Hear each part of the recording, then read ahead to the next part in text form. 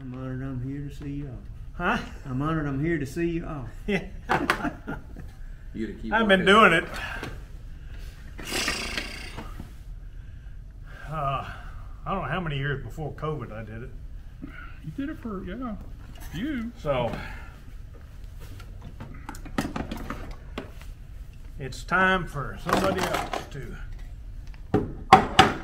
And besides that, the new technologies and everything that came out, all these digital modes and stuff, and that's not me. And so somebody that's versed in the new technologies needs to, because that's where it seems like ham radio's going. So anyway, it's just time. You gonna keep working the Mars station? Yeah, that's my type of ham radio. Okay, even though we do most everything the Mars does now is digital. But is that right? Yeah, we don't do. The nets are still voice, but all the traffic and everything that we handle nowadays is all digital. Well, encrypted. It makes sense. Yeah. Yeah, because we're working for the DOD now. We're not working for the soldier in the field. Yeah. So everything we do now is encrypted, and it's yeah. Digital for what they do makes sense. Yes, yes, it does. Yes, it does. Better. But I don't get through better. I don't agree with the way they're doing it. Yeah. They've made it too difficult. Well, I won't say too difficult. They made it difficult for the ham radio operator that was never in the military. Doesn't understand the military thing. Yeah. We had digital modes from the start. And of course, in the beginning it was cell type. That was a digital mode. Yeah. Then they came up with several other digital modes, and they worked just fine. And the Army went nuts, and they decided, oh no, we got to have this special. We got to have this same digital mode that the military uses. So they converted us all over to that, and the first time we did an exercise, it took 35 minutes to pass the first message. Because the digital mode that they use is very atmospheric dependent, and that's all right. We'll just go from radio to radio to radio. Well, try to get 5 or 6 radio guys there together, And of course, I put my 2 cents worth in and said what they ought to do is, between the stations within the communications group, like Tennessee or the 4th Communications Wing, which is the Tennessee, Florida, North and South Carolina, Georgia, Mississippi, Alabama. Let us use the old digital modes. They work just fine. And we can encrypt the message and send it. This message encrypts it and does it all at the same time. But no, and they just send it to a station that is designated to talk to the DOD, and he can put it on there special and send it to them. Because we're supposed to be able to assist the National Guard, all that good stuff. Well, they can't talk to us because their equipment won't talk to ours. They don't have the same encryption keys that we do. So it was just made most sense whatsoever. But anyway, that's just the way it is. Yeah, that can be fixed. It just takes. Well, it's going to take something to happen, and they realize, oh crap, our system don't work. Well, I mean, you get the same encryption keys. That can be fixed. It's just a matter. Yeah, I mean, they'd have to send us out, but see, the point is this. So you guys have to handle the encryption. Mm-hmm. So who does that for you? It comes out of DOD. I mean, but who handles it up there? I There's have a no lot of idea. rules and regulations and all. I have did no a idea. lot of Well, we experience have to with go it, through cyber training and everything else Yeah. every year. And there's a lot of stuff on how that stuff's got. Yeah, has to be handled. the program that encrypts it and all that stuff. We It's get probably it. done a lot different than We get it twice a year. Because we used to have to load the things Yeah. every so many hours. You had to Yeah, reload yeah, it. yeah. And, We get it twice a year, yeah. and it comes with the encryption keys already in it. We have the encryption keys because So they're it lasts that long, huh? Yeah. It used to be every 30 days. Yeah. well. That's why I say we're not on the same Yeah. cyber Right. than they are. So Right. I used to carry a SOI around my neck on a chain. Yeah. Changed out every month. Uh-huh. Had every day had Yeah. a different code. I remember. You that. know. Yeah. So, and we have a year-long encryption book that gives us just standard encryption. Like if you check into a net that nobody knows, you're new on that net or something, they're going to challenge you, Mm-hmm. and you got to they'll ask you to authenticate. So they authenticate, yeah. And that kind of stuff. So it's getting that way. It's coming. It's still evolving. And this year they came out and Air Force is trying to divorce itself from the Army. Okay. The Army, Imagine that. because of the communications need, and I totally understand it. I totally understand it. Their communications needs are a lot bigger than any of the other services. Because you got platoons out here in the jungle. It's different. You know, it's Yeah. totally different. So I understand why they've been put in the lead with this, but you gotta you gotta kiss their ass to get some of the stuff out of it. Okay, so the Air Force has decided they're going to divorce themselves totally from the Army's needs, and so they were coming out this in January with a new modem that was not going to work through the common sound card that everybody's been using. And I finally told them on one of the meetings, I said, you guys you're gonna lose everybody, because I said, I'm not going out and buying a $3,000 radio just for a damn sound card when what I've got works perfectly. Well, they finally changed the program so that it would work with an outboard sound card. Stuff like that. Anyway, all right, let's talk about soldering. Now, you may wonder why, and these are not all of them, that I have so many soldering irons. Okay? In 60 years of ham radio, things have changed. Okay? Back when we were working on tubes and running wires and on chassis, these were the best things in the world. Pull the trigger, it heats up, you solder it, put it down. So, and this one's a pretty heavy one. This is a 260 watt. So it generates the same amount of heat as all the rest of them. The rest of them generate about 750 degrees to melt the solder. But they don't have enough wattage behind them to hold the heat in this tip. So that's why this one's 260. Same company, same gun. This one's only 140. So for wiring up an old tube chassis and that kind of stuff, these were perfect for it. Then printed circuit boards came along.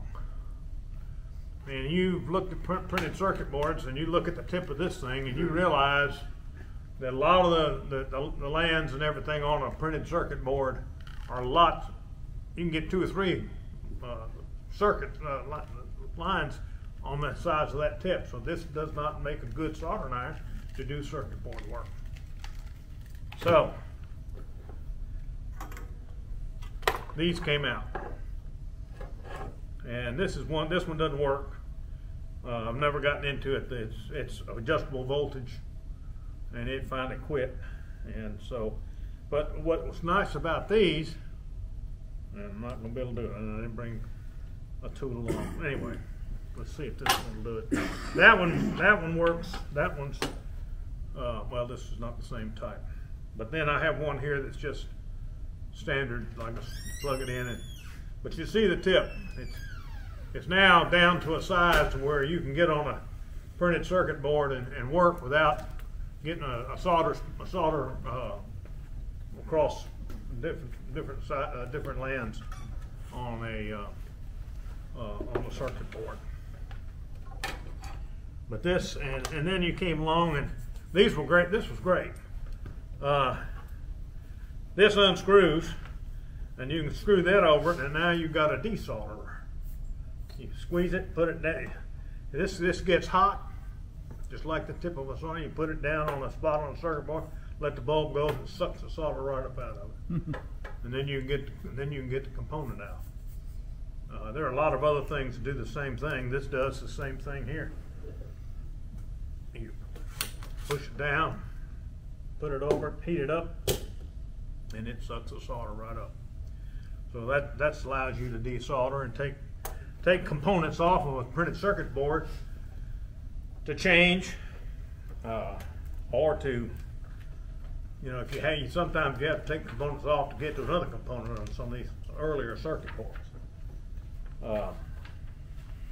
And I don't have one, but the new soldering is an air solderer, where instead of having a tip, it has a air blowing through, hot air blowing through it, and you put it down on it, and it melts the solder, and you just pull the like a IC that's soldered. You just put that.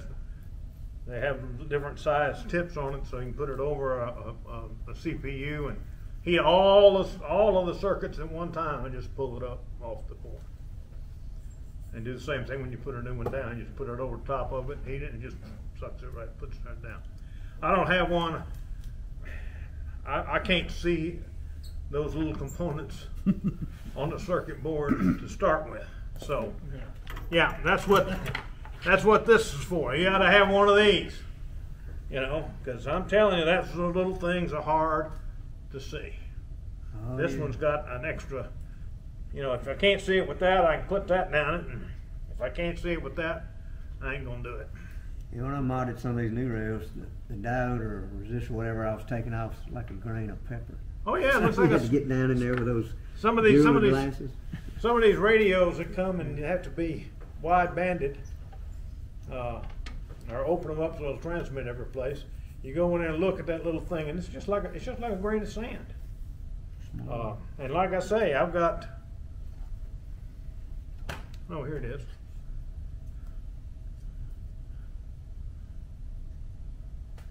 That's to take those things off. Yeah, that's a nice. And that little thing is a spade tip, and it's almost, in a lot of cases, it's still wider than the circuit, the piece that I'm taking out.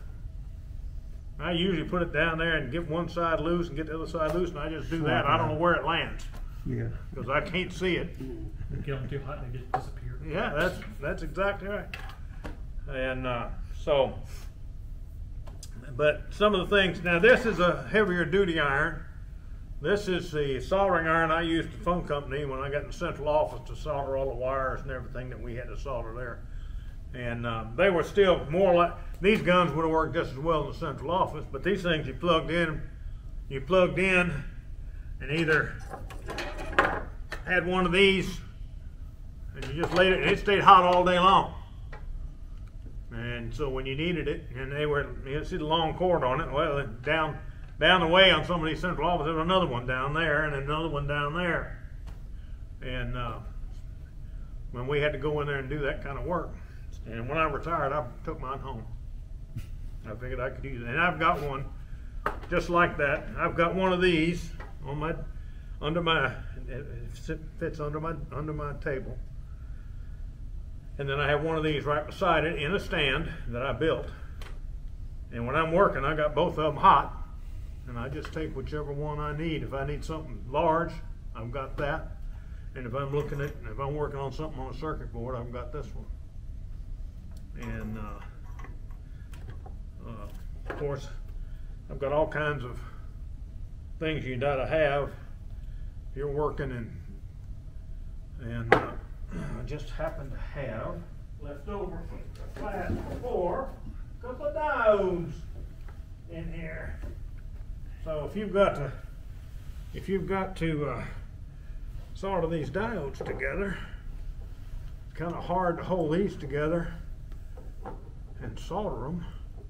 So it's nice to have a little appliance that you can sit there and solder it, or you can you solder 2 wires together, you can do the same thing. It's a little,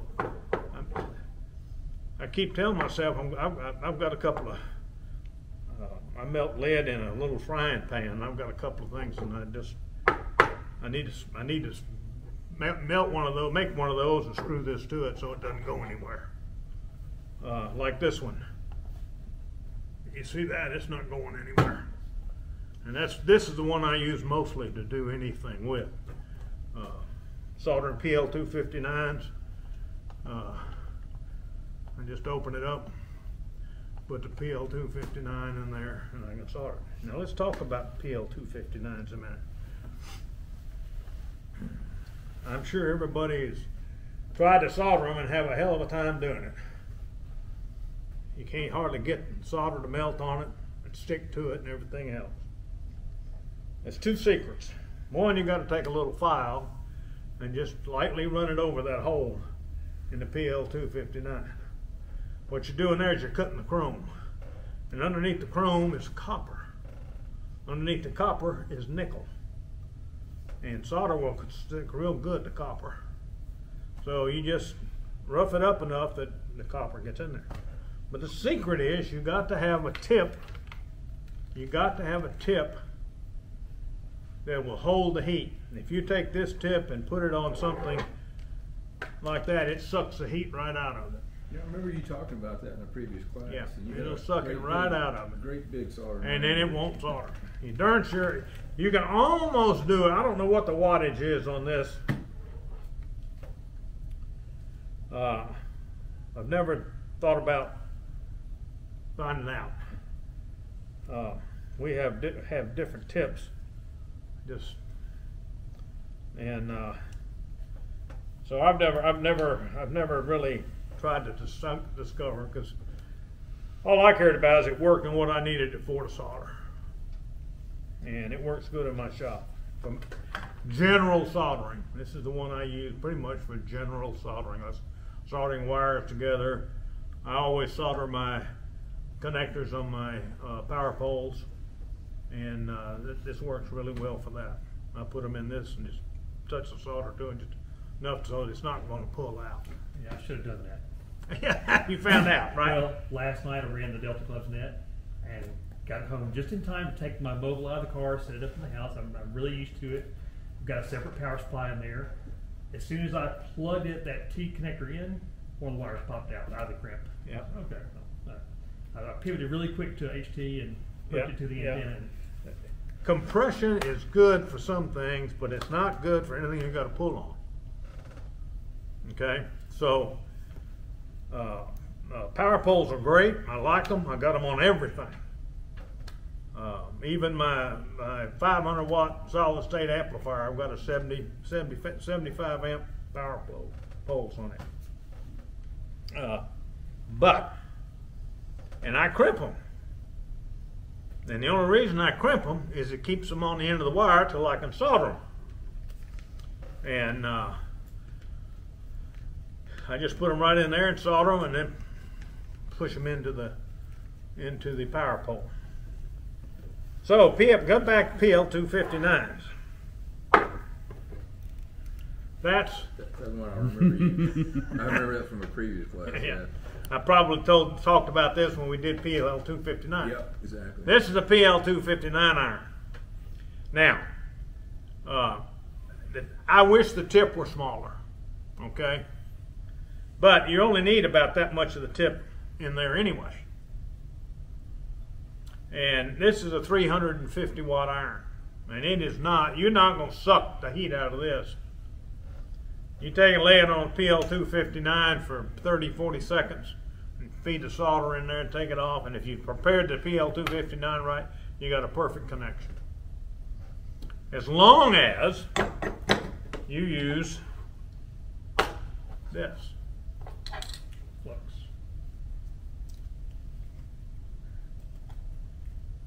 Solder flux. I have this is a pumping flux brush.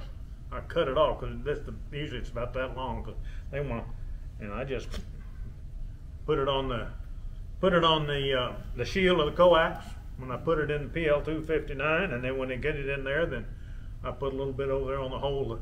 And you don't need to solder all 4 holes. You know, all you're doing is it touches inside there without you ever soldering it, but it's not going to be a tight connection, a good connection. So you want to solder at least 1 hole so that you get a good solid connection. And I even put it on the center conductor after I put I stuff it down the hole so that when I touch that with this, I mean, it's almost immediate that it sucks the solder right in. And now this works pretty good. Butane. Yep. Come on.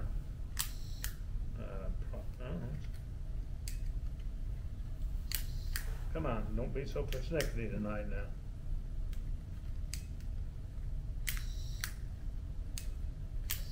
Well, it's not gonna lie.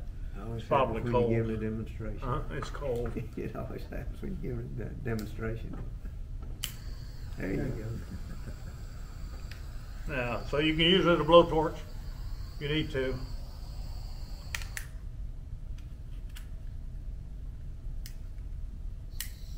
I'm gonna do it. There it goes.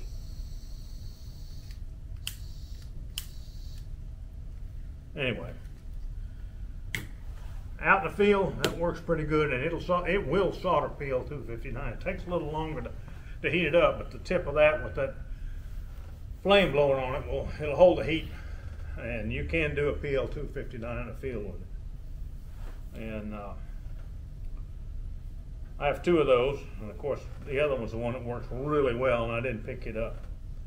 But I take that like on field day. That goes in my bag on field day. Even though I've got electricity and everything out there to do the other, it's just quicker.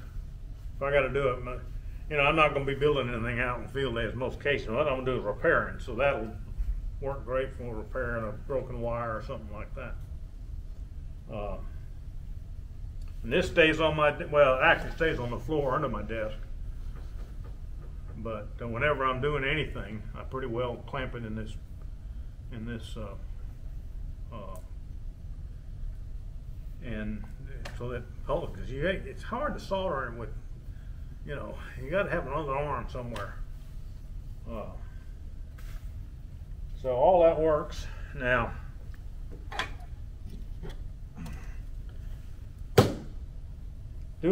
doing circuit board work, and 90% of the soldering you do, this is good stuff to have. Real small stuff. Because you don't ever want to really have a lot of solder. You want just enough to cover what you're soldering it to, and to make it thick. You don't want a big glob of solder. Now for PL259s and stuff, this is good because this is rosin core solder. This is not. This is rosin core, so it has this inside of it. So it does make soldering a little easier on stuff like that. Also, I hear that, you know, they started trying to get away from lead in the solder, but they say the lead solder is better. Oh yeah. Well, silver solder is the best. How expensive is that? Solder is not a strength connection. Does that make sense? It's not strong. Right. So if you're soldering something that's going to have some sort of tension on it, you want to put something in there on that wire or whatever to take the tension, not the solder joint. Strain relief, yeah. Okay? Silver solder is harder and has better strength. So if you have to solder something that's going to have tension on it, you want to use silver solder. And you can get it. You can get it pretty much, well, wherever you can find. You can get it on the internet without any problem. This is, this does not give the formula. So I don't know what this is. I'm sure it's lead and tin, but that's a 5-pound roll.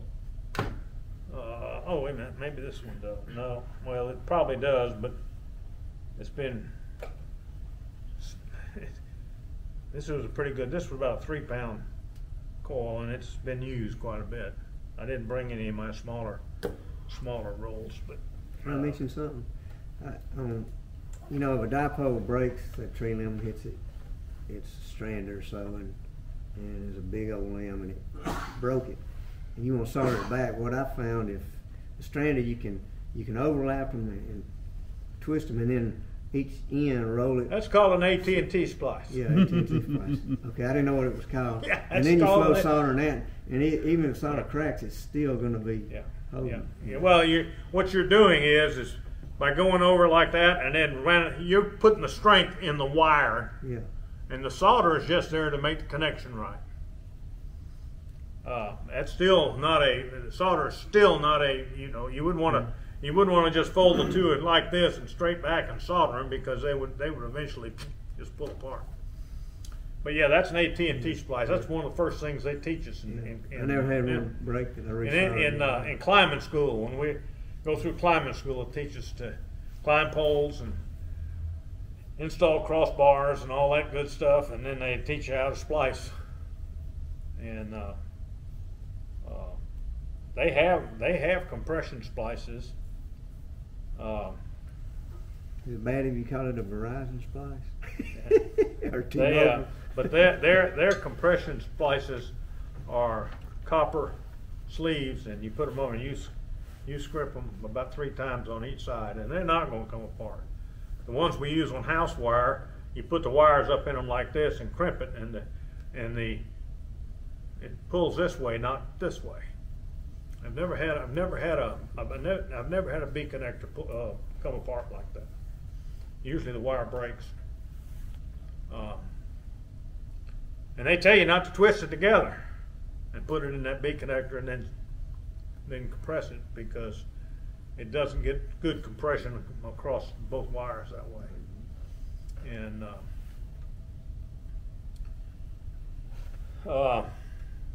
what else?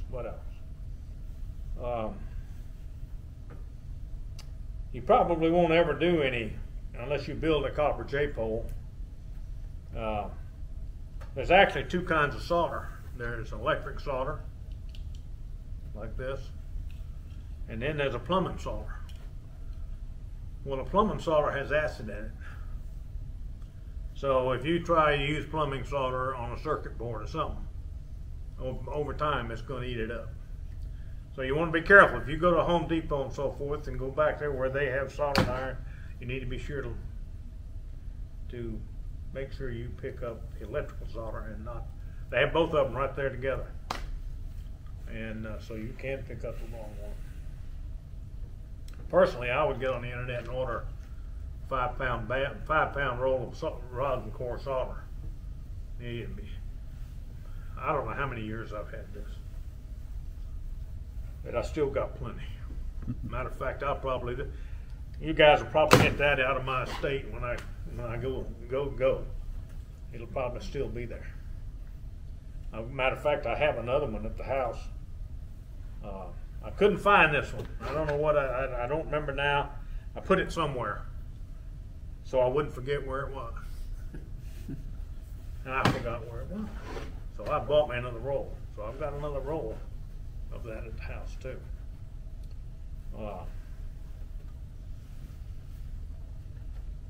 And this, believe it or not, this doesn't work worth a crap on copper pipe. For the same reason that this one doesn't work worth a crap on PL259s. the flame on this thing is so small that it does not heat up enough of the area of the copper pipe for the solder to flow. Those guys using a big propane torch or one of those bottles with the end on it that's got a big enough flame that when he puts it on that copper, it heats it all the way around. And normally all he does is take this and set it on the joint, and it just sucks it all the way around and makes a good joint. They don't do that anymore. I just had a hot water tank put in this past week, and everything is crimped. Not in my house. They did Get my- anything done, it will be. They did my I do it all natural. myself. Oh, do you? Well, you're gonna all those joints are gonna eventually go away because everything's going to that crimp. I had a natural gas line extended in the attic for a Nivian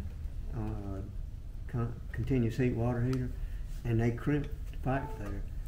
Yeah. And they didn't do it right the first time. The gas smell started Oh, going yeah. everywhere. They had to redo it. Well, yeah, well, that's the code that if they crimp a gas line, they have to soap it, make sure it's Yeah, not they gonna had to leak. do that.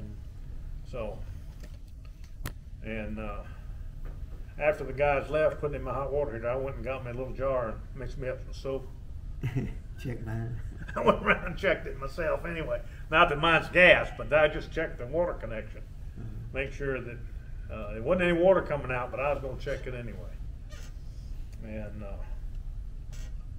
funny story about that. I had my AC guy out, and they check your plumbing and everything. Yeah, they do it twice a year. And he was telling me, oh, you know, I can get you this. I put a little alarm down there. If that any water gets in that pan, it'll go off and everything. No, I don't want to pay. I don't need that. He was in my house and did that on the 29th, and on the 5th, my pan was full of water. So, anyway. Any questions? Oh, this is always a good thing to have, something. Now, if you can't find one of these, I think I picked that one and I picked this one up at Hamfest. But you can bend one. I need to do that. I just kind of balance it right on the table. out of some number 6 copper wire, and it works perfect. Doesn't make any difference whether it's this big iron. Of course, the little iron will just about go in there like that. This one works good for this one. Same thing. And if you bend it right, take a couple of screws. If you got a workbench, you can screw it to the workbench. It's not going to go anywhere. So I bought this for $1 at Dayton, believe it or not. First table I went to, and I walked in the flea market, and he looked at it, and I picked it up, and he says, I said, how much is this? He said, well, I don't even know what it is. I said, $1. I said, okay, buddy, give it to me. And after I bought it, he says, do you know what it is? I said, I sure do. I said, it's a cage to put your soldering iron in. Well, that's awful big. I said, yeah, well, if you got a big soldering iron, you got to have a big cage. And of course, I already had this one. And I mean, it's great. This thing will hum every once in a while. Probably because of this heat shield right here. It's not loose, but it's loose enough that 60 cycles, it'll hum every once in a while, and you put it in here, and it sounds like this thing is humming, but it's actually the iron. And because that thing takes probably somewhere between 15 and 20 minutes to get to its full heat, and it takes twice that long to get Cool. So what I do a lot of times, if it's hot and I need to move it, I just wrap the cord around that, and just put it in my tool bag. I was going to bring some stuff to solder, but you couldn't see it so much. And especially if I got a circuit board, I probably could have found an old circuit board somewhere. I could have taken some resistors or capacitors and stuff like that off of it. But, I do IT work, and there's always motherboards and boards laying around. oh yeah. Well, see, when you get into surface mount, that's passed me by. Well, I won't say it's passed me by. I was supervisor of the radio shop at Bell South in the '80s, and Motorola was just coming out with pagers that were strictly all surface mount. So they sent me down to Sunrise, Florida, to the Motorola place. And this is a pretty neat place. It's a square building, and all the classrooms and everything and offices are all around. And I asked one guy one time, I said, "What's in the middle?" He said, "Well, you got to have a special pass to get in the middle." I said, "You see all the Japanese guys?" And I said, "Yep." I said, "They work in the middle." And he says, "They're designing all these pagers and radios in the middle. And you can't go in there unless you got a special pass." So anyway, they sent me down there to learn how to install and disassemble surface mount components. And it's great class, man. I mean, it was fantastic. The only problem was that $38,000 component installer and uninstaller. I knew the company wasn't going to buy. But it was, you put it in there and you turn it around, get this lever down on it, and heat it and pull it off. I mean, it was great, fantastic. But I just knew the company wasn't going to pay $38,000 for one, and one wouldn't do us any good. We had to have at least two.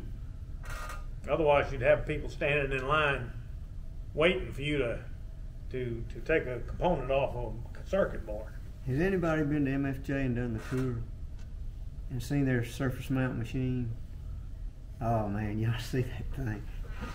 It's like a pizza oven, you know. The board goes in on one side, and they've got reels, rolled reels of these resistors and diodes and all that stuff. And I don't know how it works, but this whole row of them, and as it goes through, that machine's going. It plucks them off that tape, and it's and there's a little I forget what something in there, tacking material. And when it goes down, it stays there, and then it goes through the pizza oven part of it, heats up. When it comes out the other end, everything's soldered on. Yeah, they have a pan in there with solder. That's the flow soldering. Flow soldering, and they just take it, and it don't touch it. It just goes right on with just a fraction off the top of it, and it just kind of sucks that solder up on it, I guess. I've seen pictures of it. Yeah, I've seen both the demonstrations.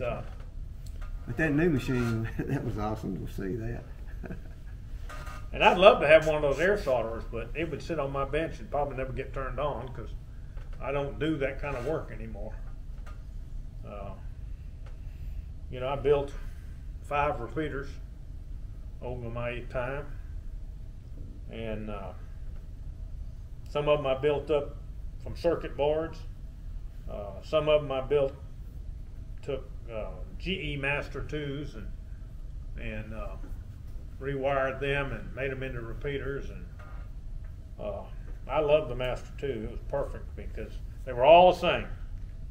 The only difference was this model was low band, down around 30 megacycles. Then you had another one that was up right around 6 meters. Then you had 2 of them on 140, 135 to 170. There was 2 models there. And then you had, I think it was either 1 or 2 models up on 450. Was there a Motorola 3? Motorola 3 version? I don't know. I mean, GE. Well, there were several of them. But anyway, we had one for 2 meters. The Master 2 was so nice was I could take the receiver out of this low band and it would fit right in to the 450 radio. So it made repeaters great. You could take, like my 6 meter repeater, I had a 6 meter transmitter and a 450 receiver. And then on the, is that right? Yes. Then on the receive side, I had a 6-meter receiver and a 450 transmitter. And I could slim part, long as those 450 radio in there could see each other, I could have put that 6 meters, spread that 6 meters 20 miles apart. And they were great. They were a little complicated to modify because they had the antenna switch was buried under one of the circuit boards, and it was and some components, and it was a booger to get that relay out, and then solder it so that you could put it directly out to a PL259. But they worked pretty good. I had a 6-meter built, and I was in process of building a 10-meter. And my problem with 10-meter was antenna. I couldn't come up with an antenna that I liked. Was G's full duty cycle? Were they full duty cycle? Yeah. Well, you couldn't. I had 100 watt versions, and they had, you could, I think you could take them down. I think 10 watts was the lowest that you could take them down. And they had about a 20 or 25 watt setting, and that's what I used was that, 50 watt setting. That's what I used for the repeaters. And they had the heat sink. And all of the heat sink, and like I say, throughout all those different radios, everything worked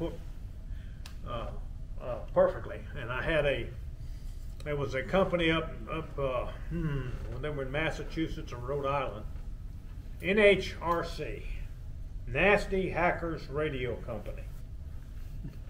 And these guys built controllers. And matter of fact, all my repeaters up until recently were operated off of their controllers. Best things in the world. They worked so good. They were simple and weren't complex with all this time voices and all this stuff. We had a Cat 1000 in Starkville when I was a trustee down there, and I had to these were program all voice. that. These were voice, but they weren't computer voice. You recorded. Yeah, you what could you do wanted. either way. And but they built a controller that you could sit into that Master 2, and you could pull out the audio squelch board and put that controller right in and work perfectly. Didn't have to do any fancy wiring or this, that, or the other. The only addition, you could put a squelch tail eliminator in there, so that you didn't, sometimes on repeaters when you let up on it, you get a little whoosh at the end. Well, they had a circuit for that would just plug right in. It plugged right in. There was 4 stobs there for it, and it just sit right down on it. I still got the controllers at the house. I never put them in the repeaters. Have you noticed on the Germantown repeater, and they have a net or something when I call in on it, as soon as I let off the mic, I hear my last bit of a syllable coming back to me. I don't know what's causing Well, that.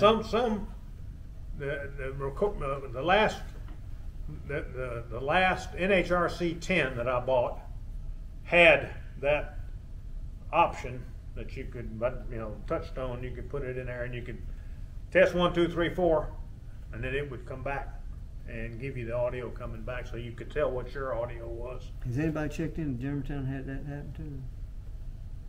Yeah. I've got a repeater now up in Illinois coming in on my repeater frequency.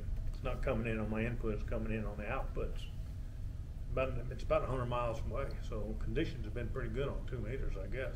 Trophy spirit ducting. And matter of fact, I listened to their net the other night. They got a retired net, and it's a retired net. Okay, guys, if anybody wants to talk to anybody, come on, we need some chatter. It's not very much, not a very formal net anyway. What net is this?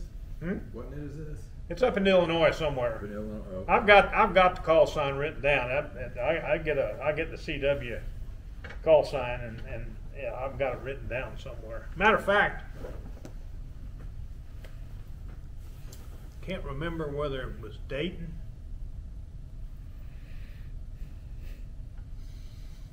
or we went to Bowling Green, to a Hamfest in Bowling Green one time. Anyway, I met the guy. He was walking around with his call sign, and I asked him, "You got a repeater on?"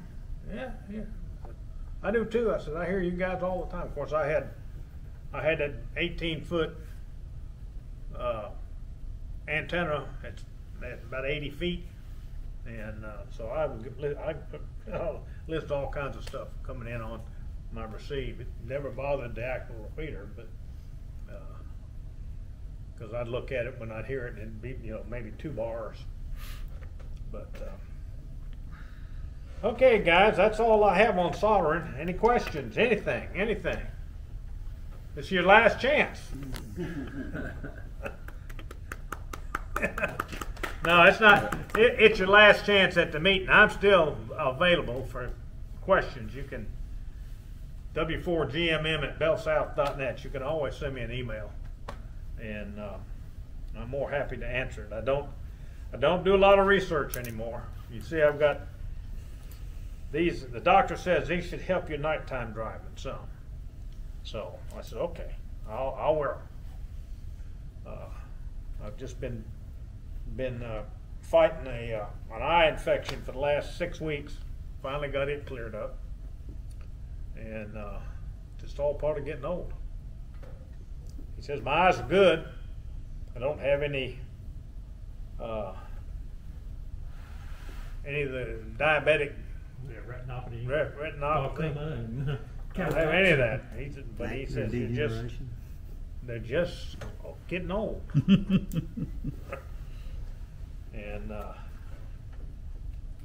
VA decided I was so hard of hearing, they pay me $1,800 a month for it. So, and I have 2 pair of hearing aids, and I still can't. You'd rather not have that money coming in. Huh? You'd rather not have to have that money. No, but it's nice to have it. Yeah. It's nice to have it. But that deal doesn't help me. I can hear you talk, but if I don't look at you, I think You gonna lip read? Yeah, I don't know. Well, I don't really lip read, but it helps me to helps me to understand what you said. My wife gets so upset at me, she'd be across this room. Blah, blah, blah, blah. What? Have you got your hearing aids on? I said, yeah, I got them on. I heard you speak, but I didn't understand what you said. So. Well, thanks for all that you've done. I've recorded as many of them as I could, and I don't know if you know it or not, but your videos get viewed a lot. Oh, is that right? I mean, like 200 views, where the meetings are 50 or something. You're a lot of people, and, Well, they will for a long time. I was telling somebody the I'll other look day. and see and tell you, but Yeah. you average way over 100 views for each of your videos. So I was talking to a guy the other day, and I was telling him that I teach this class, and he said just once a month. I said, well, yeah. I said I'd do it more if because there's a lot. I can't cover what I'd like to cover in some of these classes. Time ago, I said, but I'm kind of like a library. He said, a library. I said, yeah. You go to the library, you check out a book, you take it back. Well, that's kind of the way I feel. I got a lot of information, and somebody comes and he can check out what I know. And I said, the problem is, libraries get old, they shut them down and tear them down. And I says, I'm getting old, and it's gonna shut me down one of these days, and all that information is gonna be gone. not all of it. Not all of it. That's good. That's good. You've heard of that Seabic guy? He was great. He had all kind of YouTubes. Passed away, and then I think the wife started selling his stuff, making a little money off of it. Yeah. But boy, he had a wealth of information. Yeah, I look at a lot of stuff on YouTube. Yeah. I don't necessarily agree with the guys, but it's just like I've said to you before. You could make money doing it. Oh, I probably could if I thought about it. I've got two people that I follow quite a bit. Matter of fact, one of them posts on Tuesday, Thursday, and Saturday. And so this morning after I got up, that's what we turned over and watched his 40 minute video. Yeah, it'll turn into a full-time job if you don't watch yeah. it. Yeah, he's a week behind. So whatever I've seen is actually last week's. And and this guy is amazing. He was having trouble with anxiety, and his doctor told him, he said, "Well, you got to you need to go buy you a little farm and put your energies into a farm." So he started out with a 9-acre farm, and he started doing this. His wife's got a master's in some sort of education, and so they had this. And when I started watching him, he had this little 9-acre place, had 15 goats, a bunch of chickens. They built a greenhouse. They raised all their own food and all this stuff. They basically go to the grocery store about once every 6 months. And then all of a sudden, I looked at him one day, and they're going up in the woods. And he says, "Yep, this is going to be," he said, "I just bought 500 acres up here in the woods in New Hampshire." And so it's gone now to where they have cleared off for pastures and built a house and a barn and a workshop and all this stuff. And they're just now starting to raise cattle. And they're totally off the grid. He said, "I'm not off the grid because I'm angry at anybody or trying to," he says, "but I looked at what the electric company was going to charge me to run electricity up here in the woods versus putting up 15 kilowatts worth of solar panels." You're doing it off of solar? Mm-hmm. Yeah, that's about the only way you can do it. Yeah, and he does have a 20K backup generator. Right. For he said it gets in the wintertime. It's just a little cloudy for a week or so up here, so he said I have to have the backup generator, and he just uses it to charge the I batteries. was going to say, was that run off of propane? Or? Propane. You've got a 1,000-gallon tank buried. Okay. He's got an outdoor wood boiler that it cooks the wood and pulls the gas. I don't know. I don't remember what the gas was that the wood cooking produces, but it sucks that gas and it burns that, and that's clean. The only residue that you have from that wood boiler is steam, basically condensation.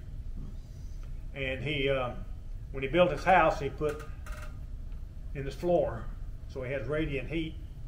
And he says in the wintertime, they're 20 below up there where he is, and his house will be 70 degrees. And it burns 2 cords of wood a week. So I mean, this guy. A lot of wood. Yeah, well, that is. But he's got. He must have a big. 900 acres. I mean, 500 acres. Yeah. He spent a lot of time splitting wood. Matter of fact, he just built a woodshed. Here a month ago that hold about. He runs about. I think he said he runs about 5 to 6 cords of wood during the winter. And so anyway, I'm fascinated by this guy. He can do anything. They just poured some concrete for some stuff the other day. Man, they get out there and form it up, put the rebar in it, all that good stuff. So I mean, and it's just he and his wife. And they got about 20 chickens, and they get 20-25 eggs a day out of them. She milks the cow every morning. I mean, it's it's hard work, man. It ain't like more living on the prairie. It's a little bit more than a hobby farm, you know. It's a little house on the prairie there. That's no joke. DJI. But and then the other person I look at on YouTube is Carrie the Mortician. They're pretty good. I have learned a lot about the mortuary business and funeral homes and everything else. And it's quite interesting, though, really. It's amazing, though. So I get a lot out of it. I matter of what was I looking? Oh, I know. My printer came up the other day and said, replace the drum. So I said, well, okay, I got a drum because I bought one time because it said that after 10,000 copies that you may have to replace the drum. So I bought the drum, put the drum in there. It still says replace drum, and it won't work with that replace drum on there. So I was sitting there one morning, and I said, gee, I pulled up YouTube, and I put in brother so-and-so printer, replace drum. Man, gave me, it's gone, it's working fine. So I believe that the adage that if you want to know something, it's on Facebook someplace. And, Clean little wire. huh? Clean little wire in there. Yeah, no. Some of those. Well, yeah. Well, wire when you put in a new toner, Yeah. there's a wire back there that you can do it back and forth twice. And the only thing I got wrong with that printer now is when I copy something, when I scan something and print a copy, it has a black line down one side of it. I ain't figured that out. That's a really. It's typically 99.9% of the time, you've got the big glass and you have a little strip glass that pulls it around. There's something on that strip glass. It could be, but it doesn't do it on any other than if I put a document in there to scan and copy, It doesn't. it doesn't. It doesn't do it It prints. on a print. But It that's doesn't because do it it. goes by that, yeah. It doesn't do it if I put something in there to make a copy of it. It just does it when I scan it and copy. So I thought, well, maybe that's just something to keep copyrighted material or something. It was something I haven't been able to find in it. There's all the modern copiers have smarts in them, so if you put some money or something like that on it, it's supposed to know checks and stuff. But yeah, if your paper goes through, if it moves and goes through like this, and when you get your printout, that line goes this way. There's something on that glass, and sometimes you gotta take a flashlight. If it's dark, you can't just look and see it. Well, I have to do that. Shine a light on it, and you'll be able to see it. It can be a speck. Yeah, Like that. because that fluorescent tube goes across it, so that's a possibility. You can have a bad tube and bad fluorescent bulb because they're LEDs, but maybe I've seen 2 of those in 20 years. And the glass being dirty, I've seen hundreds of those. Yeah, I haven't had any problem with other than that particular thing. And I hadn't thought about it, but I think I'll just put that on YouTube and see if I find You somebody. need another one? You need another printer? No, I got 2. I bought one of those. Now that's the best thing in the world. Brother puts out, and Epson does. They put out a print. I quit getting inkjet printers, color printers, because I either when I wanted to print something, I'd run out of one of the colors, or one of the color jets were blocked up, and I was getting spotty color and that kind of stuff. And so I finally said, I'm not buying another color printer. Well, I saw this thing advertised. It got good reviews, and I did some checking, so I bought it a year and a half ago, and I have yet to run out of ink. It has tanks, and that's a new thing. It's self-cleaning. I did run into one time that it had one of the colors was kind of goofy, and I put it on the clean, and it didn't. It helped a little bit, and I realized it had another thing. It said deep clean, and I hit that, and it took about 15 minutes. Perfect. So man, I'm thinking of. I've got to replace the printer out at the base, and I'm thinking real serious about replacing it with that, because the first thing I did after I got it is I ordered me some ink to have when I run out. I ain't run out yet, and it's coming. If it lasts this summer, it'll be 2 years. So it's great, and it's got good color. But and I don't. There were times when I'm trying to keep track of everybody getting down there too. I used to print a lot of stuff that was color, and that's why I had the color printer. And I'd read a lot of stuff on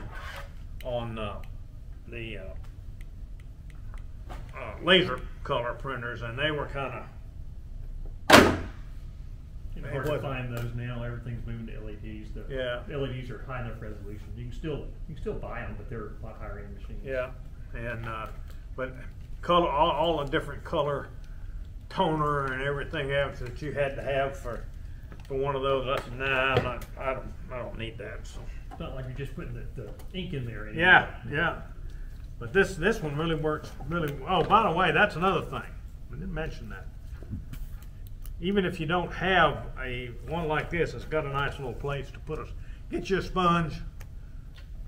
Go buy you a cheap saucer, and every time you get rid of the sauce, just soak that sponge in the water, wring it out, and that way a clean tip will work a whole lot better than one that's got old solder and everything else on.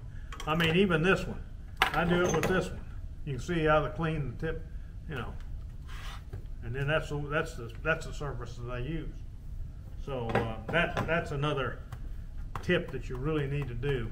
I don't care what you solder. Whenever you get rid of solder, just wet that. I keep a little bottle with one of those flip tops on it, full of water, and I just take it, squirt it in there when I get rid of solder, and it just goes down. So it's a good thing to do. And it keeps your tip from that heat and that solder and everything else will eventually corrode that tip to where it won't solder well. And there's not a thing you can do to it. You can take a file, but if you take a file and file it off, usually you file all the good stuff that was on there off too. So that's not a good idea to file that tip. At least I have. They say you can, but I have always had a problem after I've done it, and so I don't do it anymore. I change tips if I have a particular iron that has a tip on it. And those Weller irons, you can get all kinds of tips for them. They put out pretty much the same model that they always have, just a different name, I mean a different designation. But they have all, that's what this is. This is a Weller tip. And this thing works really good. I've got an electric solder sucker. And it works pretty good. But the problem with it is it sucks the solder inside, and eventually that little tube gets,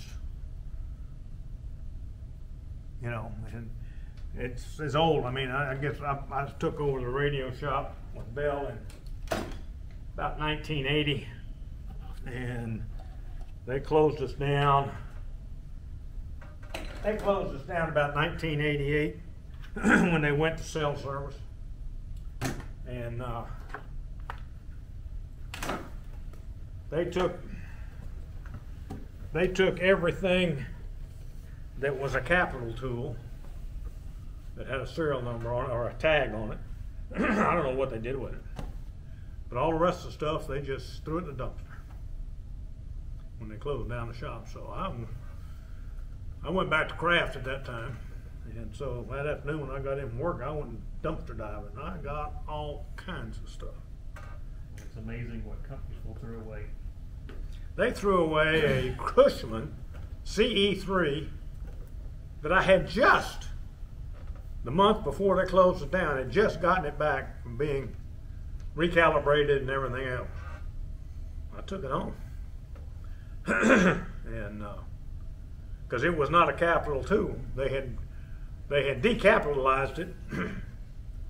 And the guy that had the radio shop before me kept it around because they always had need for two of them at times. So he kept the old one because they could do a lot of the repair work with that one. It wasn't calibrated, but they could do the repair work and then turn it over to the the set place on the bench that it had the calibrated device, and they could calibrate it and do it. So,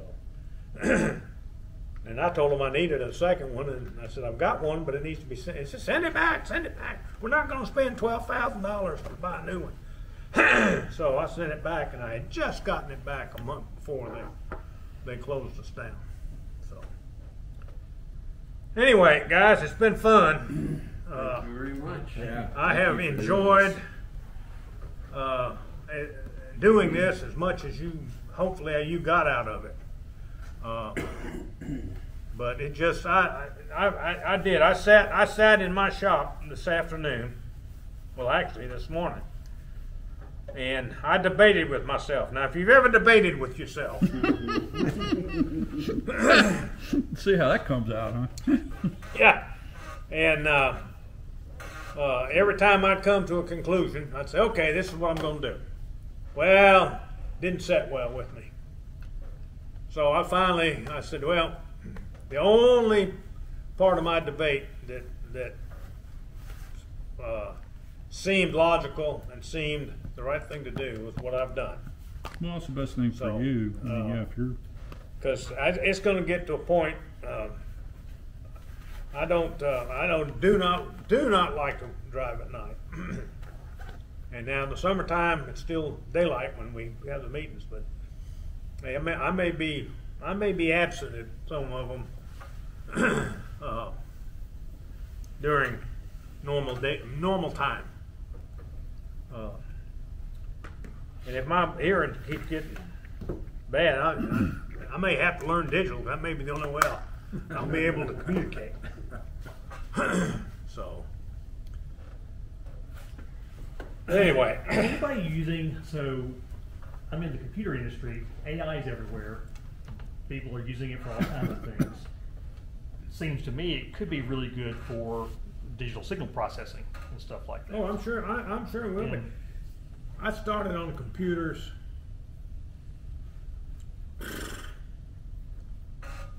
1970s. I don't know when. And that was the first thing I learned. Was I learned a little bit of basic. That's the first thing I started working on was AI. I saw it and I said, man, that is great. If I can put all my